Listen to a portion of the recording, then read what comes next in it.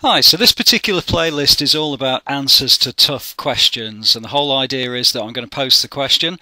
If you pause the video, have a go at the solution, and then the answer will be given in the final part of the video. I hope it's useful to you, and please do add a comment, like, subscribe to the site, and I'll look forward to seeing you inside the next videos.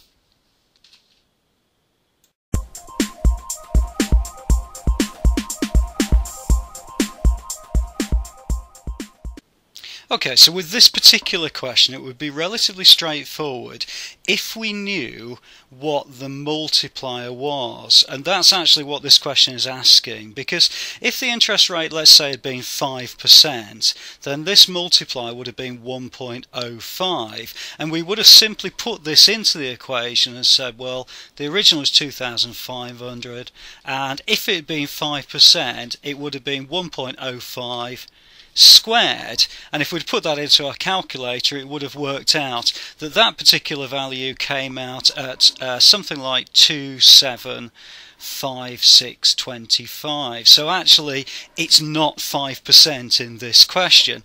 Now if you're not particularly sure about where I've got that from, if you refer to the previous video, and I will put a link on the screen, if you refer through to the previous video, that will give you how we've used this formula. The difficulty with the question is we don't know what the multiplier is, and instead what we're going to do is we're just going to use x. What we're going to say in terms of the question is that we have to make this equation balance. So what we're saying is 2704 must equal the original value, which we know as 2500.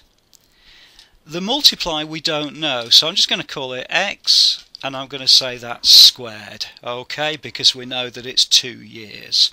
Okay, and then it's really just a case of using algebra to be able to get our value of x. So the first thing I'm going to do is I'm going to get rid of this 2,500, and because it's multiplying I'm going to divide both sides by 2,500. If I divide this side by 2,500 and this side by 2,500, it allows me then to lose this.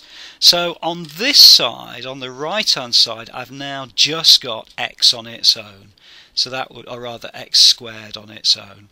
On this side, 2,704 divided by 2,500 is 1.0816, and that represents the value of 8 squared. Okay, so to get the value of x on its own, x squared, so to get x on its own, what I'm going to do is I'm going to square root both sides, and if I square root both sides I've got x squared, and square rooted would be x, and then this square rooted very handily is 1.04. Brilliant. So what it means is that 1.04 is the missing bit that goes into this formula, which tells me that the interest rate, in order to answer this question, would be 4%. So let's just check that. If I put this into a calculator, 2,500 times 1.04 squared, and if I put that into a calculator I get 2,704, which is exactly what it's asked me. So I can say here, therefore the interest was 4%. I hope that's been okay for you. Thanks very much for the question. I look forward to seeing you inside the next video.